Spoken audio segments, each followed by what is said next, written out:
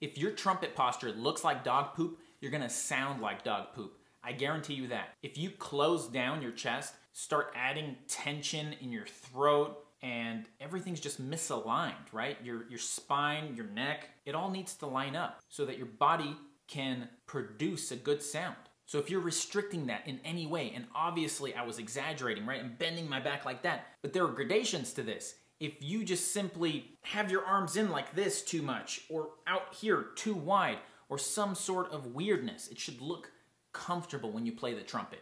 So I'm not telling you to be overly rigid either. You don't want to be so upright, head perfectly straight. There is going to be some flexibility here. But look at your posture in the mirror or through a recording. And then you're really going to be able to see what I'm talking about.